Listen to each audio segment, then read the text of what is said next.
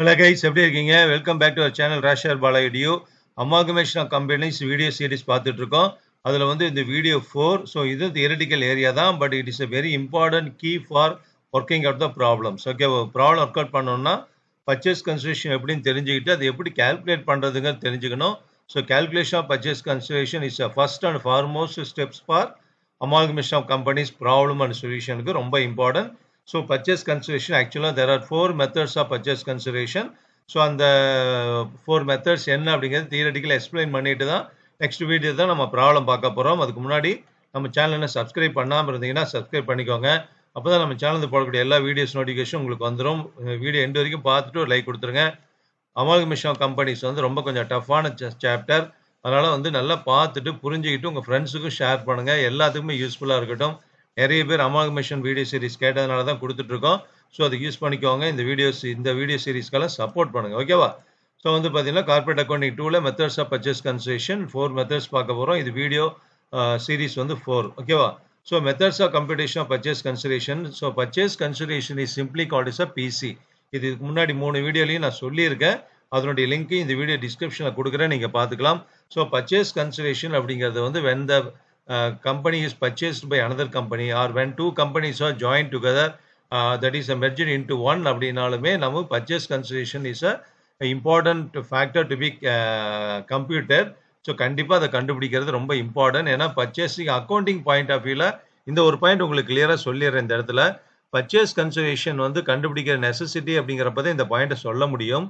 இப்போ ஒரு accounting point of வியூவில் வந்து பார்த்தீங்கன்னா அமால்கமேஷன் ஆஃப் கம்பெனிஸாக இருந்தாலும் சரி, அப்சார்ப்ஷன் ஆஃப் கம்பெனிஸாக இருந்தாலும் சரி, என்னவாக இருந்தாலும் என்ன பண்ணணும்னா இப்போ எந்த கம்பெனியை வந்து தன்னோட ரெண்டு கம்பெனியை வந்து மெர்ஜ் பண்ணி ஒரே கம்பெனியாக ஃபார்ம் பண்ணுறோம், ஒரு நியூ கம்பெனி ஃபார்ம் பண்ணுறோம் அமால்கமேஷனில் அப்படின்னா, அப்போ எந்த 2 கம்பெனியை லிக்விடேட் பண்ணிட்டு தான் பண்ணுறோம் இல்லையா? அப்போ 2 கம்பெனியும் என்ன பண்ணுறாங்கன்னா அக்கௌண்ட்ஸ் எல்லாம் க்ளோஸ் பண்ணணும். ஸோ அக்கௌண்டிங் பாயிண்ட் ஆஃப் வியூவில் அக்கௌண்ட் க்ளோஸ் பண்ணுறதுனா என்னன்னா, ஒரு இமேஜ் பண்ணிக்கோங்க, ஒரு கம்பெனியோட பேலன்ஸ் ஷீட் நம்ம கண்ணு முன்னாடி நிற்கணும். அந்த பேலன்ஸ் ஷீட்டில் என்ன இருக்குன்னா அசட்ஸ் ஃபுல்லாக இருக்கும், அசட் சைடில் அசட்ஸ் ஃபுல்லாக இருக்கும், லயபிலிட்டி சைடில் லயபிலிட்டிஸ் வந்து கேபிட்டல் இருக்கும். ஸோ இந்த பேலன்ஸ் ஷீட்டில் வந்து ஏதாவது ஒரு ஐட்டம் இருந்தால் கூட பேலன்ஸ் ஷீட் வந்து கம்பெனி வந்து க்ளோஸ் ஆகலைன்னு அர்த்தம். So to close the company R to wind up the company to all the informations given in the balance sheet வந்து வில் பி கேன்சல்டு. எல்லாமே பேலன்ஸ் ஷீட் இருக்கிற எல்லா ஐட்டமே நம்ம கேன்சல் ஆகணும். இப்போ அமால்கமேஷனை பொறுத்த வரைக்கும் அசட்ஸ் லைபிலிட்டிஸ் எல்லாமே வந்து இன்னொரு கம்பெனி டேக் ஓவர் பண்ணுறதுனாலும் சரி, அல்லது 2 கம்பெனி சேர்ந்து மெர்ஜ் பண்ணி புதுசாக ஆரம்பித்தாலும் சரி, புதுசாக ஆரம்பிக்கிற கம்பெனி பர்ச்சேசிங் கம்பெனின்னு சொல்கிறதுனால செல்லிங் கம்பெனிஸில் இருக்கிற அசட்ஸ் லைபிலிட்டிஸ் எல்லாம் வந்து நியூ கம்பெனியில் தான் வந்து ட்ரான்ஸ்ஃபர் பண்ணி அங்கே புதுசாக ஸ்டார்ட் பண்ணிவிடுவாங்க. அப்போ வந்து என்னென்னா ஏதாவது ஒன்று நம்ம வாங்குகிறோம், பர்ச்சேஸ் பண்ணுறோன்னாவே நமக்கு ஏதாவது ஒன்று கொடுத்து தான் வாங்க முடியும் இல்லையா? ஈவன் பிஸ்னஸ்ஸு, நம்ம பர்சனலாக ஏதாவது திங்ஸ் வாங்க போனாலும் அதே தான். ஸோ ஒரு பிஸ்னஸே நம்ம வாங்குறப்ப நம்ம என்னென்னா நம்ம ஒரு அமௌண்ட் கொடுத்து தான் வாங்கணும். That is a purchase price. அந்த கேல்குலேஷன் தான் important. So accounting point of வியூவில் வந்து பார்த்தீங்கன்னா புதுசாக ஆரம்பிக்கக்கூடிய கம்பெனி வந்து பர்ச்சேசிங் கம்பெனின்னு சொல்கிறோம். 2 கம்பெனி மெர்ஜ் பண்ணி ஆரம்பிக்கிறதுனால அந்த 2 கம்பெனி இனிமேல் வந்து நாட் கோயிங் டு எக்ஸிஸ்டன்ஸ். அதனால் அந்த 2மே செல்லிங் கம்பெனின்னு சொல்லி அக்கௌண்ட்டை க்ளோஸ் பண்ணுறோம், புது கம்பெனியில் அக்கௌண்ட்டை ஓப்பன் பண்ணுறோம். ஸோ இதில் ரொம்ப இம்பார்ட்டன்ட் கேல்குலேஷன் வந்து பர்ச்சேஸ் கன்சிடரேஷன் தான். ஸோ பர்ச்சேஸ் கன்சிடரேஷன் அமௌண்ட் வந்து will be given by the purchasing company to the selling company. So இந்த பாயிண்ட் நல்லா புரிஞ்சுக்கணும். ஓகேவா?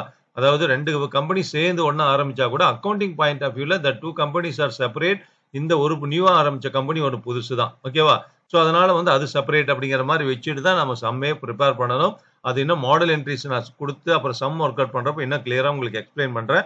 அப்போ உங்களுக்கு என்ன புரியும். ஸோ பர்ச்சேஸ் கன்சிடரேஷன் கால்குலேட் பண்ணுறதுக்கு தேர் ஆர் 4 மெத்தட்ஸ் இருக்குது. Lump sum method, net payment method, net asset method, intrinsic value மெத்தட்னு சொல்லிட்டு 4 மெத்தட்ஸ் இருக்குது. First 3 methods R most important. அதுலேயும் ஒரு மேக்ஸிமம் ரிப்பீட்டடாக சம்ஸில் என்ன இருக்குன்னா செகண்ட் அண்ட் தேர்ட் தான். Net payment method and net asset method வந்து தான் மேக்ஸிமம் சம்ஸில் இருக்கும். ஓகேவா? இப்போ வந்து ஒவ்வொரு மெத்தடாக பார்ப்போம். லம்சம் மெத்தட்னா என்னன்னா, த purchase price is given by the purchasing company to the selling company இல்லையா? அப்போ அந்த எவ்வளோ அமௌண்ட் வந்து இவன் பர்ச்சேஸ் பண்ணுறதுக்காக கொடுக்குறாங்க பர்ச்சேஸ் கம்பெனி அப்படிங்கிற total amount of purchase consideration is directly given in the problem. ப்ராப்ளத்திலேயே சொல்லிடுவாங்க இவ்வளோ அமௌண்ட்டுக்கு வந்து பர்ச்சேசிங் கம்பெனி வந்து செல்லிங் கம்பெனிஸ் வந்து பர்ச்சேஸ் பண்ணிக்கிறாங்க.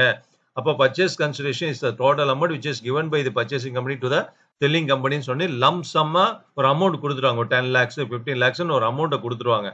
ஸோ ஆட்டோமேட்டிக்காக என்னங்கன்னா purchase consideration is not it is not necessary to calculate again. ஏன்னா இது ஆல்ரெடி சம்லயே இருக்கு. லம்ப் சம்னு தெரியும் இல்லையா? இந்த லம்பா அந்த அமௌண்ட் குடுத்துறது. நம்ம கால்குலேட் பண்ற வேண்டிய நெசசிட்டி இல்லாம டைரக்ட்டா அமௌண்ட் குடுத்துருவாங்க. அதான் வந்து நான் லாஸ்ட் லைன்ல குடுத்துருக்கேன் பாருங்க. Computation of purchase consideration is not necessary அப்படின்னு சொல்லிட்டு. ஓகேவா? சோ இது ஒரு மெத்தட். அந்த ஒரு மெத்தட் ஞாபகம் வச்சுக்கோங்க. அடுத்து செகண்ட் மெத்தட் வந்து net payment method. Net payment மெத்தட்னா இப்ப பர்ச்சேசிங் கம்பெனி வந்து செல்லிங் கம்பெனிக்கு வந்து பேமெண்ட் என்ன ஃபார்மேட்ல குடுக்குறாங்க? கேஷா குடுக்குறாங்களா? ஷேர்ஸா குடுக்குறாங்களாங்கிறத வந்து சம்ல குடுத்திருப்பாங்க டைரக்ட்டா.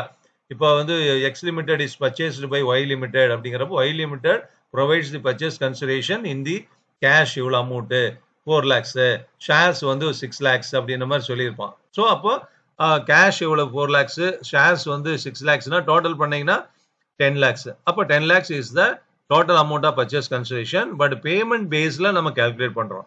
ஃபர்ஸ்ட் மெத்தட்ல என்ன இந்த 10 lakhsங்கிறது டைரக்டா சம்லயே இருக்கும். இதுல வந்து பேமெண்ட் மட்டும் மோட் ஆஃப் பேமெண்ட் மட்டும் சொல்லியிருப்பாங்க. அதெல்லாம் ஆட் பண்றப்போ வந்து we can get the total amount of purchase consideration. அதுதான் வந்து நெட் பேமெண்ட் மெத்தட்னு சொல்றோம். ஓகேவா?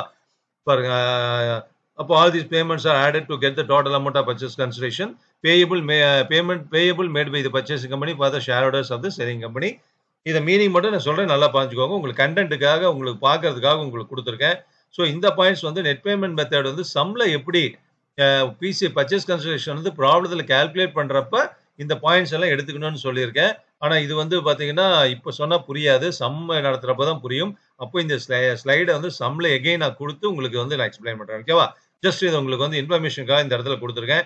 ஸோ நெட் பேமெண்ட் மெத்தட்ல வந்து 4 points to be noted while calculating the PC under net payment method. Net payment மெத்தடுங்கிற second மெத்தட்ல பர்ச்சேஸ் கன்சிடரேஷன் கால்குலேட் பண்றப்ப இந்த 4 points ஞாபகம் வச்சுக்கணும். டெஃபினட்டா அது ப்ராப்ளம் போடுறப்ப நம்ம பாத்துக்கலாம். இப்போ சொன்னா அந்த அளவுக்கு கொஞ்சம் உங்களுக்கு புரியாதுங்கிறதுக்காக ஐ டோன்ட் எக்ஸ்பிளைன். ஓகேவா?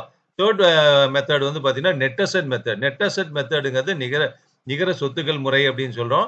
So net asset taken over by the purchasing company is deemed as a purchase consider. Net asset அப்படின்னா என்னன்னா what are the assets taken over by the purchasing company at what value. இப்போ selling கம்பெனில இருந்து selling கம்பெனியினுடைய பிசினஸை purchase பண்றான்னா பிசினஸ்ங்கிறது என்ன? Assets liabilities சேர்ந்தா தான் business இல்லையா? ஸோ அசெட்ஸ் எல்லாம் என்ன வேல்யூக்கு அவன் டேக் ஓவர் பண்றானோ அதெல்லாம் ஆட் பண்ணுங்க. லைபிலிட்டிஸ் எந்த வேல்யூக்கு வந்து பர்ச்சேஸ் கம்பெனி டேக் ஓவர் பண்றானோ அதெல்லாம் லெஸ் பண்ணிட்டோம்னா we will get the amount of purchase consideration. ஓகேவா? அதான் மாதிரி நெட் அசெட்ஸ்னா என்ன?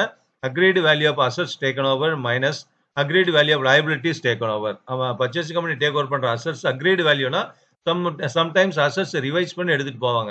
Land and building balance sheet 5 lakhs selling கம்பெனியில் இருக்குன்னா அவன் 6 lakhs எடுத்துட்டு போவான். ஃபர்னிச்சர் 2 lakhs இருக்குன்னா 1,50,000 எடுத்துட்டு போவான். So it may be revised means or agreed value members less or down less or more than the balance sheet value அல்லது book value. book value இல்ல balance sheet என்ன கொடுத்திருக்காங்களோ அதோட அதிகமாகவும் இருக்கலாம் குறைவாகவும் இருக்கலாம். அப்ப அசெட்ஸ் டேக் ஓவர் பண்ணக்கூடிய agreed value எல்லாம் ஆட் பண்ணி agreed value of liabilities எல்லாம் அதுல இருந்து மைனஸ் பண்ணப்போ net asset method net asset ஒரு அமௌண்ட் வரும். அந்த அமௌண்ட் தான் வந்து should be taken as a purchase consideration. ஓகேவா?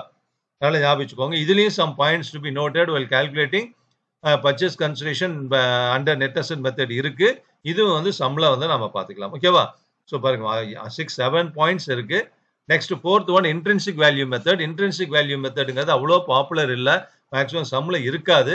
இருந்தாலும் நம்ம கால்குலேட் பண்றதுக்கு இன்ட்ரின்சிக் வேல்யூ கால்குலேட் பண்ணா அதான் பர்ச்சேஸ் கன்சிடரேஷன். அது எப்படி கால்குலேட் பண்ணணும்னா net assets available for equity shareholders. எல்லா ஈக்விட்டி ஷேர்ஹோல்டர்ஸ்க்கால எவ்வளோ அசெட்ஸ் அவைலபிளா இருக்குன்னு எடுத்துக்கிட்டு நம்பர் ஆஃப் ஈக்விட்டி ஷேர்ஸால டிவைட் பண்றப்ப நமக்கு ஒரு வேல்யூ கிடைக்கும். That is intrinsic value. That value may be taken as a purchase consideration. ஓகேவா? புரியுது இல்லையா? So these are the 4 important methods of purchase consideration.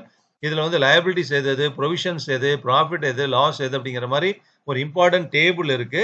ஓகேவா? இந்த ரெண்டு ஸ்லைட்ல கொடுத்துருக்கேன். நான் வந்து சம் பாயிண்ட்ஸ் டு பி கன்சிடர்ட்னு சொன்னேன் இல்லையா? நெட் அசெட் மெத்தட்லயும் நெட் பேமெண்ட் மெத்தட்லயும் அதுக்கு இது யூஸ் ஆகும். ஓகேவா? அதனால அதை நான் எக்ஸ்பிளைன் பண்றப்போ அப்போ இதை நான் எக்ஸ்பிளைன் பண்றேன். இப்போதைக்கு ஜஸ்ட் ஒரு ரெஃபரன்ஸ் மட்டும் கொடுத்துருக்கேன், பாத்துக்கோங்க. ஓகேவா? So thank you very much. இந்த வீடியோல 4 மெத்தட்ஸ் ஆஃப் பர்ச்சேஸ் கன்சிடரேஷன்ங்கிறத வந்து எக்ஸ்பிளைன் பண்ணியிருக்கேன். ப்ராப்ளம் போடுறப்போ தான் உங்களுக்கு நல்லாவே புரியும். இருந்தாலும் மெத்தட்ஸ் ஆஃப் பர்ச்சேஸ் கன்சிடரேஷன் என்னென்னு சொல்லாம ப்ராப்ளம் ஒர்க் அவுட் பண்ணோம்னா அது ஒரு ரிலேட்டடா கனெக்டடா இருக்காது அப்படிங்கிறதுக்காக இந்த வீடியோ செப்பரேட்டா கொடுத்துருக்கேன். ஸோ நெக்ஸ்ட் கமிங் வீடியோஸ்ல இருந்து நமக்கு ப்ராப்ளமும் வரும். இன்னும் 1 more வீடியோ வந்து அக்கௌண்டிங் ஸ்டெப்ஸ் இன் அமால்கமேஷன் என்னன்னு பார்த்துட்டு அடுத்தது வந்து நம்ம ப்ராப்ளம் வந்து நம்ம டைரக்டா ஒர்க் அவுட் பண்ண போறோம். ஓகேவா? With model என்ட்ரிஸோட. Thank you very much. All the very best.